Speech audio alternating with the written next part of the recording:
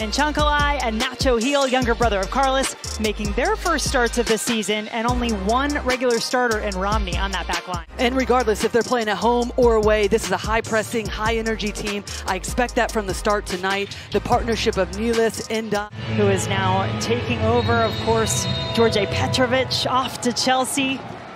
So this will be a big test in goal and on defense for New England, as that is taken away. Polster stepping in. That has been the missing piece for the Red Bulls. Just easy giveaways once they do put the high press on. So you'll see Carles Gil now. He'll take it himself and force Coronel into the save.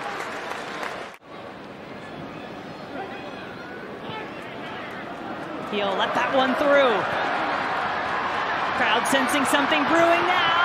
Revolution back to Carles Gil. The shot off the crossbar. Polster just misses. Just didn't have the outlet pass, and that'll be the challenge throughout this match for New England as they wear on. Is there an outlet pass? Is this one close offside? Yeah, let's see. Vrioni charging forward. Has on his left. It's in if it stands. Vrioni putting the Revolution out in front.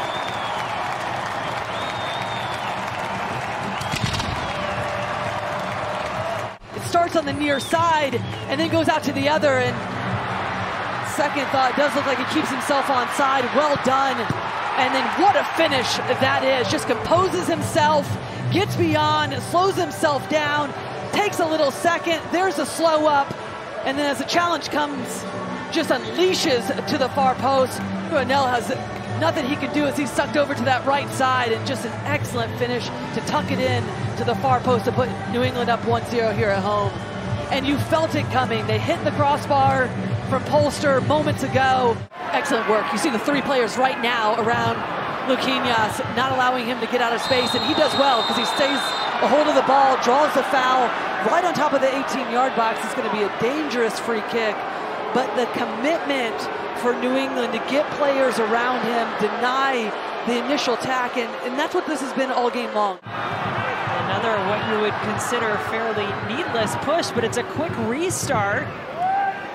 Will this have a better result for the set piece? There's a save! Edwards gets down to the ground to keep it out of the goal. Up to go fast in the set piece, and then it's just a cutting ball across, and they have four players inside the 18-yard box, and Edwards looks like he sees it a bit late through traffic as Polster's coming over. Now he'll try to help hold things down in the midfield, as you can be sure the Red Bulls will be coming after the Revolution. Felt they had a better second half in their last match throughout the season, but obviously needing to step in on that back line, beset with injuries tonight. Three-time MLS Cup champion, González. This ball sneaks through, Harks! Coronel! Got a little lucky there at the end.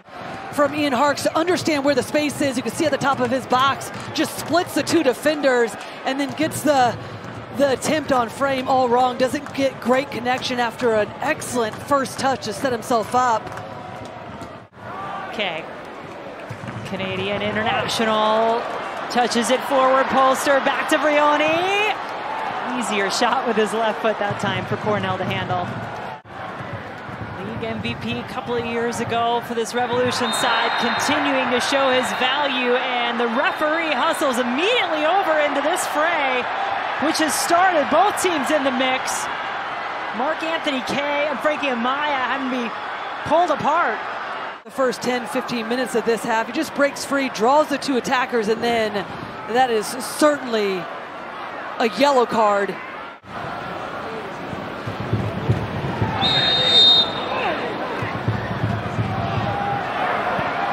Card shown after that little interaction.